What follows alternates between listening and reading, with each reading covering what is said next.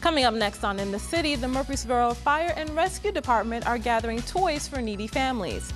Then the Murfreesboro Police Department is also getting into the holiday spirit by gathering food for needy families. Also, we give a breakdown of the benefits to our city when you shop locally this holiday season.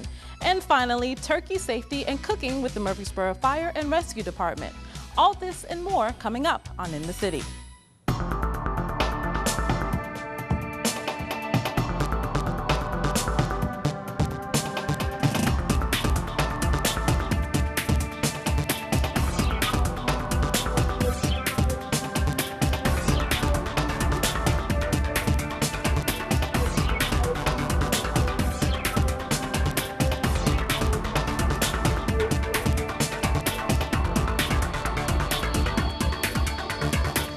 Hello and welcome to another edition of In the City, your source for what's happening here in the city of Murfreesboro. I'm your host, Fadia Patterson. The Murfreesboro Fire and Rescue Department is asking for your help to bring a smile on a child's face this Christmas. The department is involved in the Toys for Tots program and want to share how you can get involved in this worthy cause. The Toys for Tots program actually started in 1947. We picked up the program in 1983. Actually, Miss Rose Yost with the Rutherford County March of Dimes started that program, and it integrated into the Toys for Tots program, and we've been involved with it ever since that year. I've been involved with the Toys for Tots program several different times throughout my career here at the department, and it's always a good feeling to be able to see the face of a child, or to see the parents that know Christmas is going to be good for their children. Sometimes the economy's still hard, it's still tough for a lot of people, and this is the way that we give back, and what better way to do that than around Christmas time. It makes you feel good on the inside to be able to see you help your fellow citizens, the people that you're working for anyway. In 2004, the Rutherford County Home Builders Association began to help Murfreesboro Fire and Rescue with the Toys for Tots program. What the Toys for Tots program is requesting is that you drop off a new, unwrapped toy at any of the drop-off locations that you see around the city, or any Murfreesboro Fire and Rescue stations, at pilot centers, World Outreach Church, Community Healthcare, Swanson's, Mount Moriah Masonic Temple, Cumberland Presbyterian Church, Bumpus Harley Davidson, Affordable Concrete, Hooters Restaurant, Publix Groceries, Skill Construction, Patco Fire Safety. And we've had several individuals help as well, such as Bobby Kirby, Carl Robertson, and Billy Womack, as well as any Murfreesboro Fire and Rescue Department station. I think we can all look around and see that there's always somebody with needs that need to be met that we can help with, no matter how big, no matter how small. There's something that we can do, and even if it means buying just one toy for one child, can you imagine the difference that it would make for that one child on Christmas morning to know that they had gifts for them? So we're asking everyone to help as much as you feel led to help. The Murfreesboro Police Department is also in the giving spirit with their own Feed the Families program. Amy Norville explains why this program is different from other food programs. Feed the Families is it's a food drive that we do here at the police department. Most of the contributions come from our officers and our other employees. Last year, all donations came from Murfreesboro Police Department employees, and we had a Girl Scout troop that brought quite a bit of food, and they helped sort and pack the boxes and followed along with us and helped deliver also as one of their service projects. What we do is we try to find families, elderly, single parents, complete families, whoever that need help, that are falling through the cracks of other programs, basically. Our patrol officers and those of us in the schools, we see needs that are there that, like I said, don't fit other programs, and we just take the opportunity of the winter time and Christmas season and try to give back, try to be a hand up instead of just a handout. A lot of our recipients are too busy working and trying to make ends meet to go stand in line for regular giveaways. And like I said, a lot of our names come from our patrol officers who run into these families in a bad moment. Some of them are too proud to ask for help. You know, we're not going to turn any contributions away because those that need it, we'll get it to them.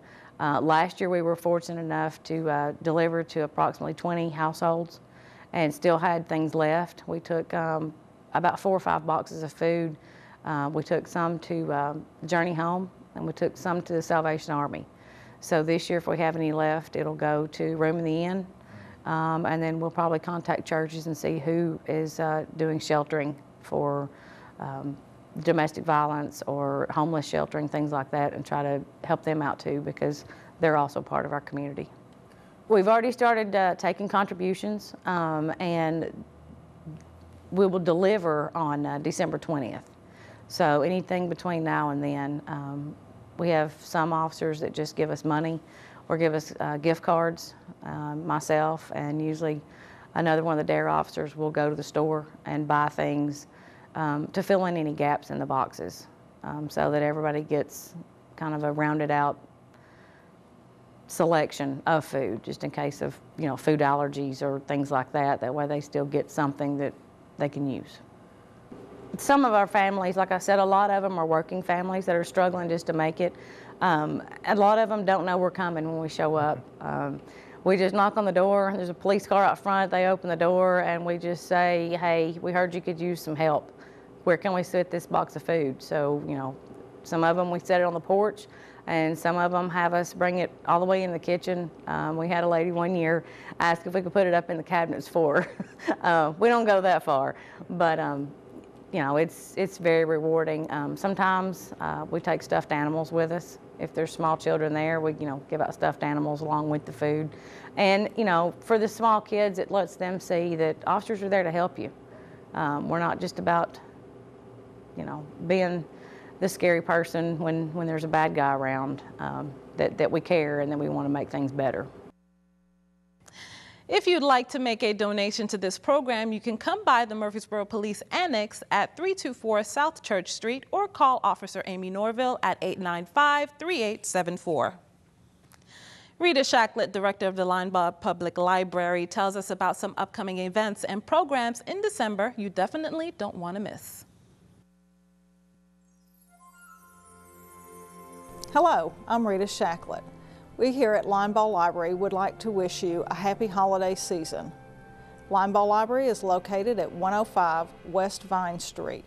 Our hours of operation are Monday through Thursday, 9 a.m. to 9 p.m., Friday and Saturday, 9 a.m. to 5 p.m., and Sundays from 1 to 6 p.m. Here are some upcoming events at the library that you and your family can enjoy this holiday season.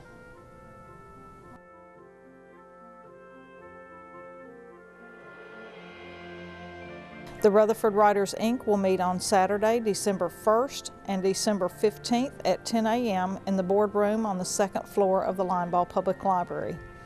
All writers looking for help and insights into writing are invited to join. Have a Nook, Kindle, or other e-reader device?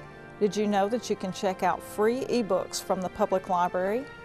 Reads, Tennessee's regional ebook and audiobook download system, has a wide selection of more than 25,000 ebooks and audiobooks to choose from.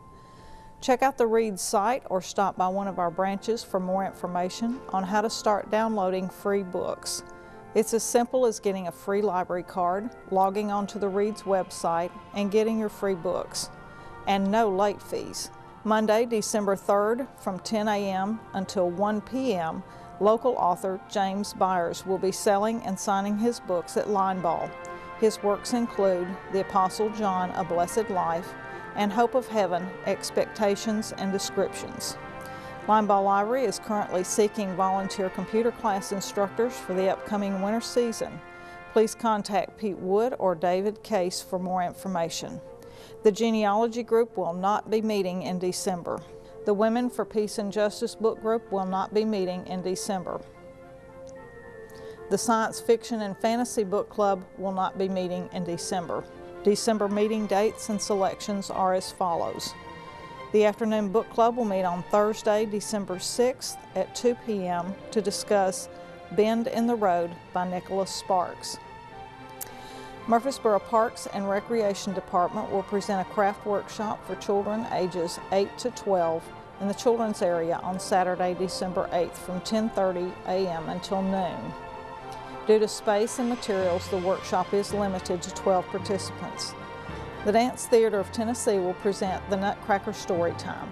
Join us on December 7th at 4 p.m. in the children's area for a magical story time that includes excerpts from this well-loved ballet. Join us for story time at MGL at 9 and 9:30 a.m. each Tuesday and 10 a.m. each Wednesday for preschool-aged children. Activities include storytelling, music, and more.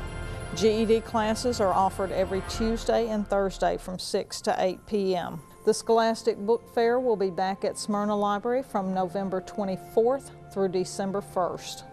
Smyrna's teen programming for December will be Flux, to be held at 2:30 p.m. on December 8th.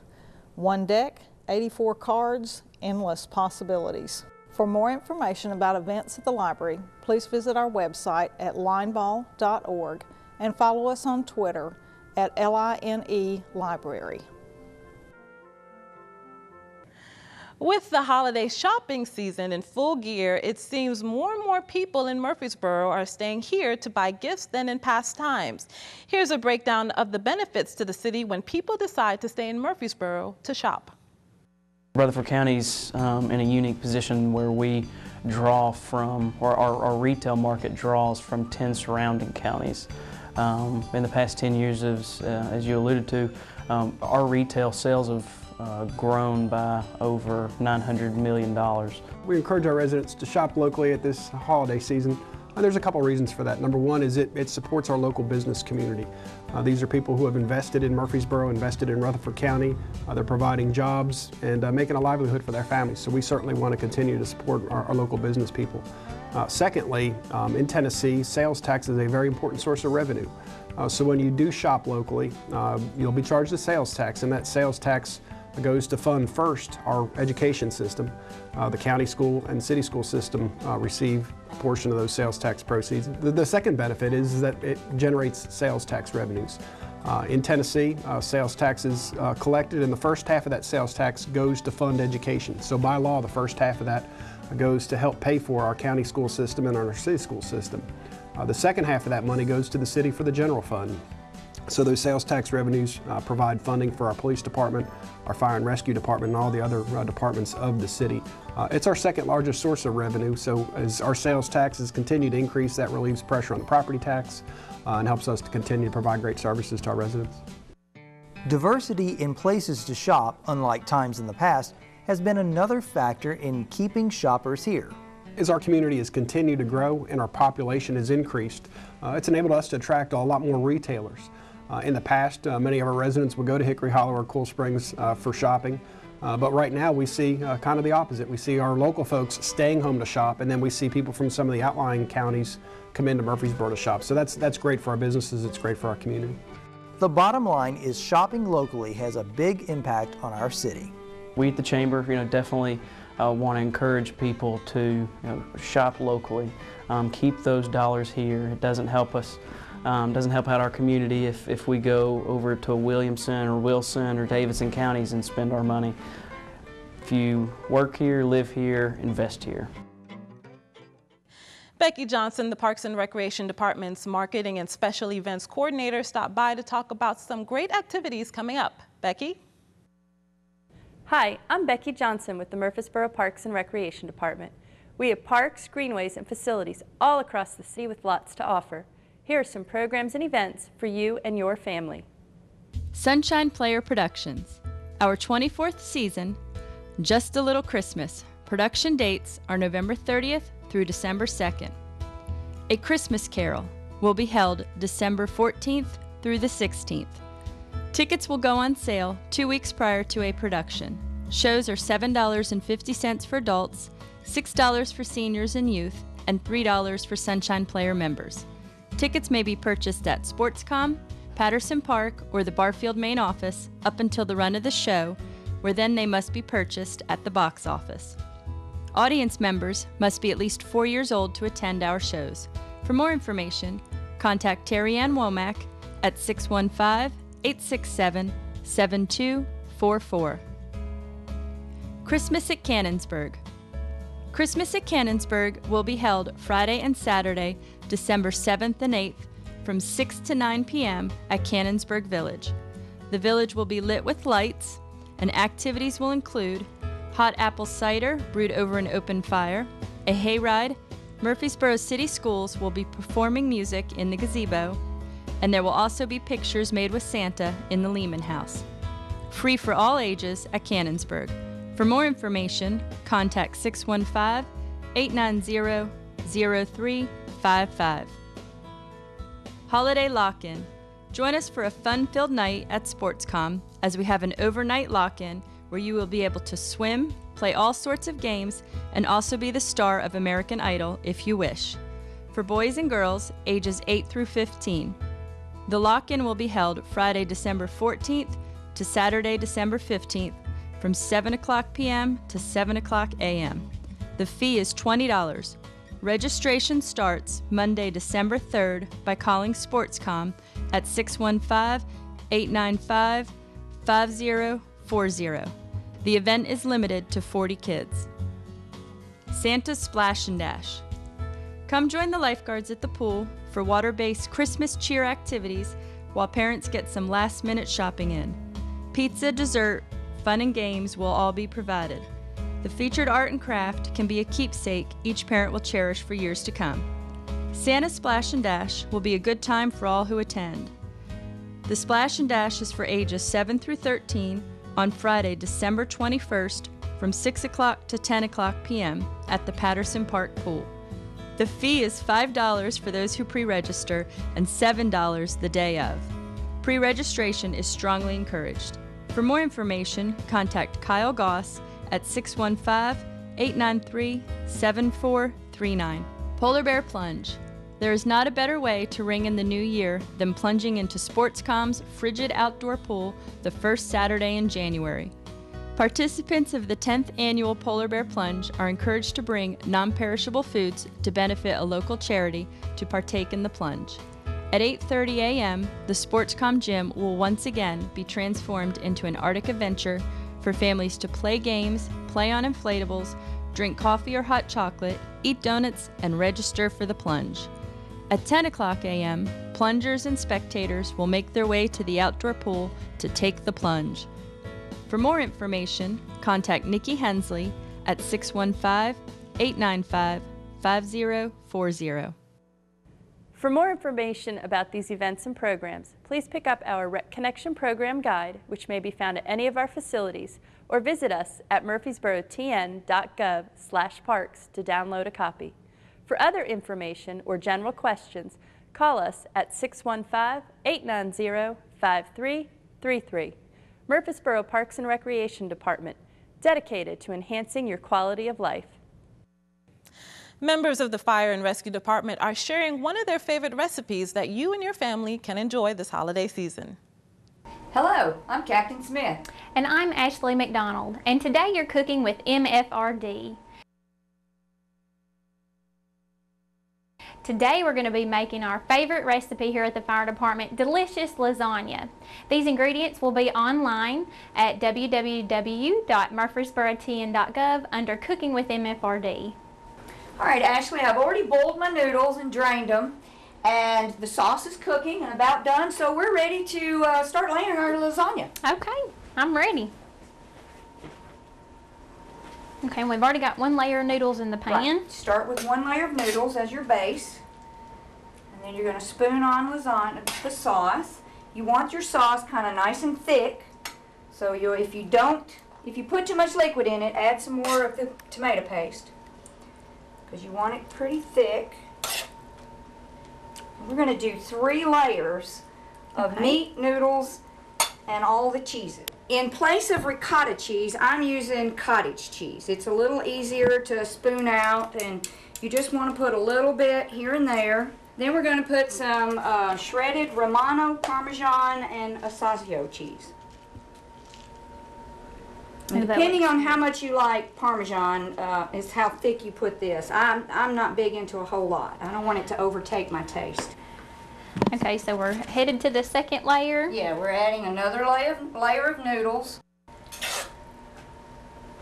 We're gonna have another good layer of meat sauce. Now I did double this recipe so that we had enough for our dinner and everybody up here tonight. So this is a little bit bigger pan. That's some than lucky what you would normally firefighters. use.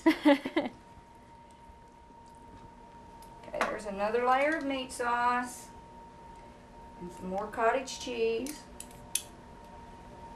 It's a messy dish, but it's worth the trouble. Messy dishes usually end up being the better dishes. Mm-hmm.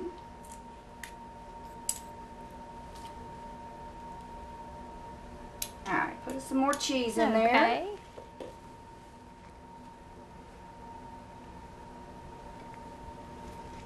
You need just a little more than that, I'm guessing. Yes. Okay. That looks good. Okay. Now we're going to give it a good layer of mozzarella, so it's good and gooey on the inside. One more layer of everything. Now I'd use Italian sausage and hamburger. It gives it that little bit of extra kick. That I love Italian sausage makes a difference. The top layer, I just get real generous and use all the rest of the meat sauce. Try to get all my noodles covered so that they don't dry out while they're baking.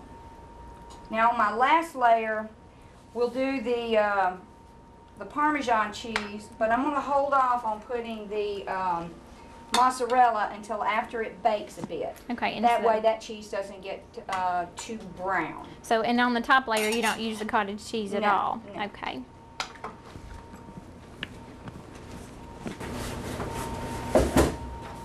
All right, we're going to cover it up while we bake it, and we'll bake it about 45 minutes to an hour.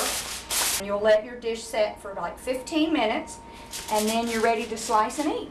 Okay. Well, Ashley, it's time to see how our lasagna's doing and get it out of the oven. Okay. Oh man, that's I wish you all could bubbly. smell it. It smells so good. We did good. Let's see. Could you get that hot plate pad over I there sure for me? can. We'll set this right down here. That's nice. And we're going to let it sit for like 15 minutes before we slice it so that it'll all stay together. Firemen love dessert. I've made a Me too. strawberry cake. Now I don't make it from scratch. I just use my favorite strawberry mix.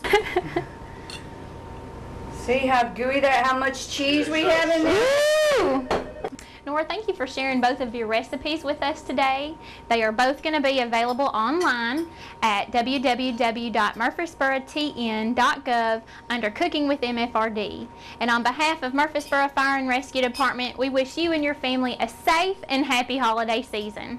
Happy holidays! The leading cause of fires in the kitchen is unattended cooking. Be on alert. If you are sleepy or have consumed alcohol, don't use the stove or stovetop. If you are simmering, baking, roasting, or boiling, check it regularly, remain in the home while food is cooking, and use a timer to remind you that you are cooking. Keep anything that can catch fire, oven mitts, wooden utensils, food packaging, towels, or curtains away from your stovetop. If you have a cooking fire, just get out. When you leave, close the door behind you to help contain the fire. Keep a lid nearby when you're cooking to smother small grease fires. Smother the fire by sliding the lid over the pan and turn off the stovetop. Leave the pan covered until it is completely cooled. For an oven fire, turn off the heat and keep the door closed. The National Fire Protection Association discourages the use of outdoor gas-fueled turkey fryers that immerse the turkey in hot oil. NFPA urges those who prefer fried turkey to seek out professional establishments, such as grocery stores, specialty food retailers, and restaurants for the preparation of the dish, or to consider a new type of oilless turkey fryer. Linda Burt is back to tell us about some upcoming classes, trips, dances, and other programs being offered by the St. Clair Street Senior Center. Hi, I'm Linda Burt. If you're a senior in Murfreesboro, we'd love for you to come and check out the St. Clair Street Senior Center. There's always something happening at St. Clair, all with you in mind. Here are just some of the activities we have coming up. November the 27th at 1 o'clock is Cooking with Carol. Carol will be cooking up holiday treats and showing you how to cook healthy for the holidays. You must be signed up for this class. November 30th at 4:30, the seniors leave for Opryland Hotel.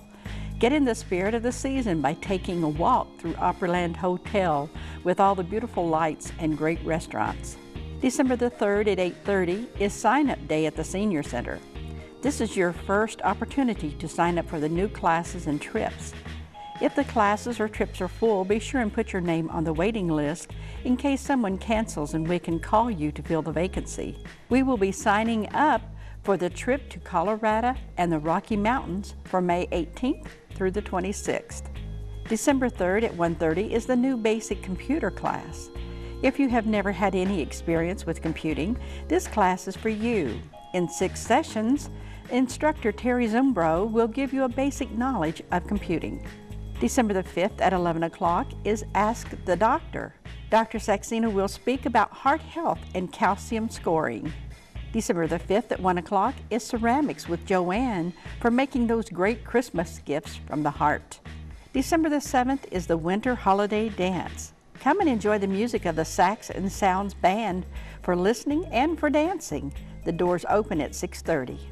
December the 10th at 12:30, the Singing Seniors will present their Christmas concert. Please join the singers at the Senior Center for some great Christmas music to bring in the holiday spirit and a time of refreshments after the concert. December the 10th at 1 o'clock is Crafts with Marlene, who will show the class how to make an outdoor snowman. The Parks and Recreation Department will provide the forms and paint to make snowmen to put in your yard. We'd love for you to come and be a part of what's going on at St. Clair Street Senior Center. If you'd like to join us and sign up for classes, trips, and events, we're located at 325 St. Clair Street. And for more information, you can call us at 848-2550 or visit us on the web at www.murfreesborotn.gov. Come and join us. In order to honor friends of the City of Murfreesboro on Facebook, we present City TV's Facebook Friend of the Week. This week, it's Chad and Janelle Gerke. You too can be our Facebook Friend of the Week by liking us after you type in City of Murfreesboro on the Facebook website, or you can click on the Facebook link on the city's website at www.murfreesborotn.gov. In other news, Joey Smith, director of the Murfreesboro Solid Waste Department, wants to inform you about the garbage pickup schedule around the holidays. You know, the holiday schedule that the City of Murfreesboro Solid Waste Department runs is sometimes a little bit different than other cities. If we happen to have a holiday that falls on a Sunday, Monday, or Tuesday, Christmas this year is on Tuesday. We'll be running normal schedule on Monday. Christmas Eve will be a normal day. Christmas we'll be observing that day. Then Tuesdays will be picked up on Wednesday, and then we'll be running Thursdays and Friday normal schedule. The exact same way with New Year's Day. New Year's Eve we'll be running normal schedule. Tuesday will be moved to Wednesday, and then we'll be back running normal schedule again. If you're going to place your Christmas tree out at the curb after the Christmas season, we ask that it be free of tinsel, no ornaments or lights. We just mulch the Christmas tree itself, not the 2x4s with the nails. Just place it out the curb. Do not place it in a plastic bag or anything. Just place it out the curb, but not in the street, because if you place it in the street, it becomes a road hazard. So be mindful of your neighbors. A lot of people got family in, or they just, you know, it's not the most important thing is to get the garbage out, even though they want the garbage picked up. Just put it out the night before. As always, our goal here at Murfreesboro City TV is to provide you with local city information 24 hours a day. So if you want to find out what's happening right here in your town, pick up a copy of our program schedule at the Comcast Murfreesboro office, the Linebaugh Public Library, St. Clair Street Senior Center, or the city's website at murfreesborotn.gov. If you'd like a copy via email, just send the request to citytv@murfreesborotn.gov. Remember, on the city's website, you have city programs and meetings right at your fingertips. And the City TV channel is streaming live 24 hours a day at www.murfreesborotn.gov. In addition, please visit us on YouTube as we offer a wide variety of programming just for you. Until next time, I'm your host, Fadia Patterson, and we'll see you soon in the city.